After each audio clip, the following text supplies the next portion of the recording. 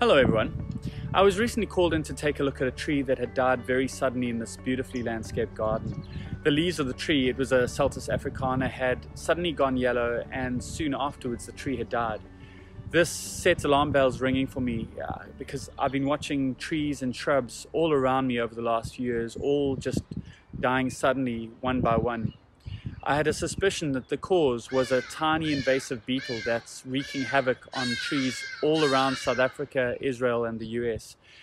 It's literally going to cause the death of hundreds of thousands of trees around South Africa over the next few years. It's a huge, huge problem.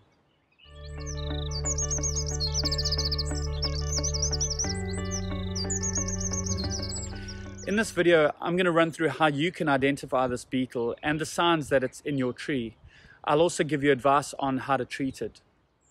Sure enough, when I took a closer look at the stem, I noticed these tiny little holes all over the tree.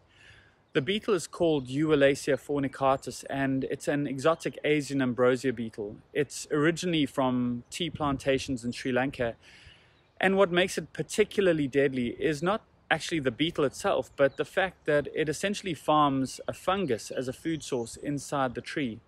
And this fungus, Fusarium, which then spreads throughout the tree's conductive tissues, eventually starves the tree to death. Euwallacea fornicatus is otherwise known as polyphagous shothole borer, and I'm not sure which is more of a mouthful. It's referred to as pshb to make it easier.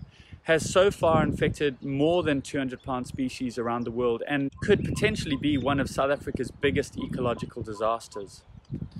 It was originally identified in the Pietermaritzburg Botanical Gardens in about 2017, but I suspect it's been around for far longer than that. I've noticed odd trees dying off with what looks like Fusarium Wilt for at least a decade, and I'll explain what that is just now. It's quite hard to spot pshb because the actual insect is really small. It's about 2 to 3 millimeters long, and it's about 1 millimeter wide. It's dark brown or black, and you can usually spot their entrance and exit holes, which are about 1 millimeter wide, and can sometimes look like the tree has been shot with a shotgun, albeit with tiny shot. You can sometimes see tiny wood frass coming out of the holes, and you can actually see resin around the hole. Fusarium wilt is one of the final signs before the tree is about to die, and this is basically when the leaves of the tree they usually start to look like they haven't been watered in a while. They start to droop, they go yellow, and then they drop their leaves, and this happens quite quickly. They sometimes look like a very windswept tree that has lost leaves on the tips. Unfortunately, treating it is tough because you need to deal with both the insect and the fungus at the same time. At the moment, the only registered fungicide is by Pan-African Farms, and I'll include a link to their website below. Its active ingredient is organic. It's actually salicylic acid, which is what our aspirin is made from, which incidentally comes from the salix or the weeping willow tree. So next time you take an aspirin, remember where that comes from.